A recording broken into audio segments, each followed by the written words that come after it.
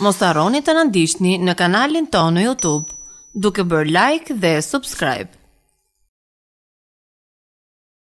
Blerina Bombaj na jep këshillën në rradhes çfarë duhet të hani kur keni infeksion urinar, si të ushqeheni kur keni infeksion urinar. Infeksionet urinare janë ndër infeksionet bakteriale më të shpeshta dhe prekin më së shumti femrat. Këto infeksione mund të bëhen kronike me një shfaqje rreth 3 herë në vit. E. coli është bakteri më i zakonshëm përgjegjës për infeksionet urinare, të cilat nëse nuk trajtohen në kohë dhe siç duhet mund të rezultojnë fatale.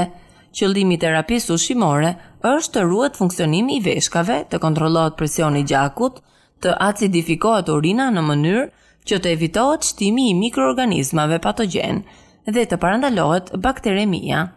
Ushqimet që rekomandohen dhe ato që duhet të evitohen. Nëse funksioni renal është optimal, marrja e mjaftueshme e proteinave cilësore është e domosdoshme.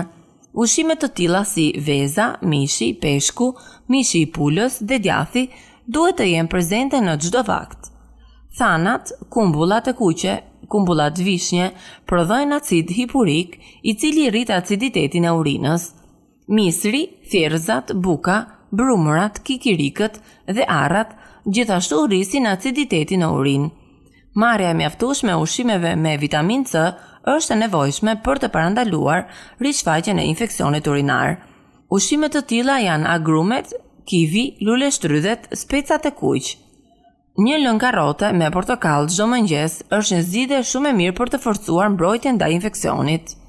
Çaji boronicës dhe trëndafilit e egër mund të ndihmojë gjithashtu, edhe pse nuk ka vërtetime shkencore për këtë. Çfarë duhet të evitohet?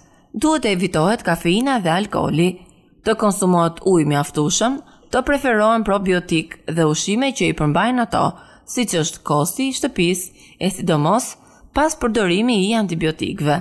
Duhet gjithmonë të përdorin kos ata që kanë konsumuar më parë antibiotik.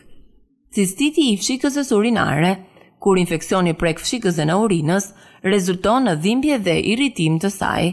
Persona të prekur nga cistiti raportojnë lehtësinë të simptomave pasi ndërpresin konsumimin e kafeinës, alkoolit, domates, specave, agrumeve dhe erëzave pikante. Mos harroni të na ndiqni në kanalin tonë në YouTube, duke bërë like dhe subscribe.